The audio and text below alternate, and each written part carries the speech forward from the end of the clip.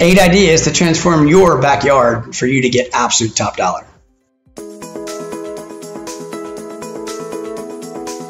Hey everybody, welcome back to the QuintinGroup.tv. Yes, I'm your host, Jeff Quintin. Today we're going to talk about, which I think is one of my favorite topics, is your backyard. How can we transform your backyard?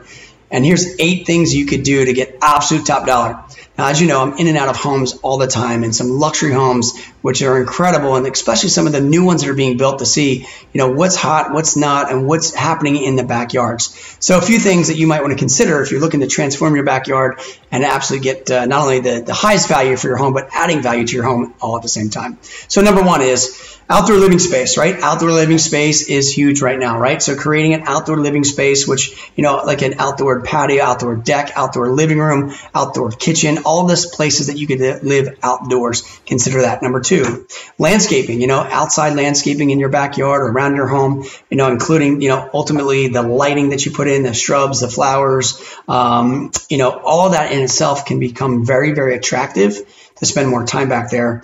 And it's certainly a nice feel when you have all of that planted, right? Number 3, it's the landscape lighting that's making the difference. Landscape lighting, adding to your backyard and making it very appealing. I mean, right now there's so many things you could do. You can enhance along the walkways. You can put lighting in on dimmers. Just to really make it a tranquil kind of feel. You can put the party lights also outside that hang to make it feel a little bit different there as well in the evening, which is pretty cool. Number 4, create some water features. We're seeing this more and more where, people are putting the waterfalls in or ponds in.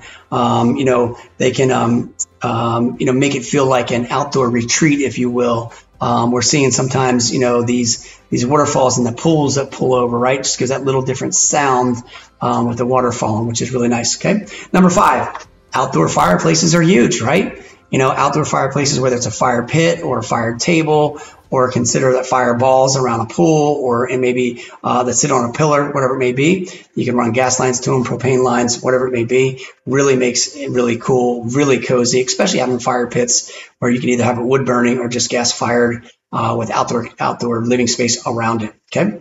Number 6, an outdoor kitchen. We're seeing this more and more. The outdoor living space is incredible. And some of these homes we're going to have full outdoor kitchens in them with, nice barbecue ranges, sinks, outdoor, ice makers, obviously, beverage coolers for the kids, beautiful seating, beautiful countertops, bar height. They're putting in also, flat screen TVs outside everywhere, just really jazzing it up. Is something to consider, right? Number 7, a gazebo, a pergola, something that covers over, that can provide some type of shelter or some type of cover.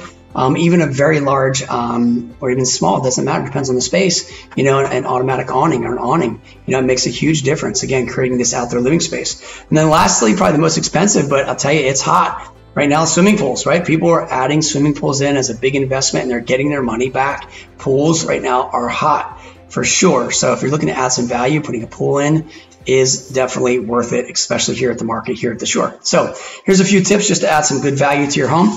Any questions you have, any thoughts, if you would like us to give you an updated equity evaluation, how much equity you have on your home and what it's worth, call us 609-398-5333. Thanks for watching.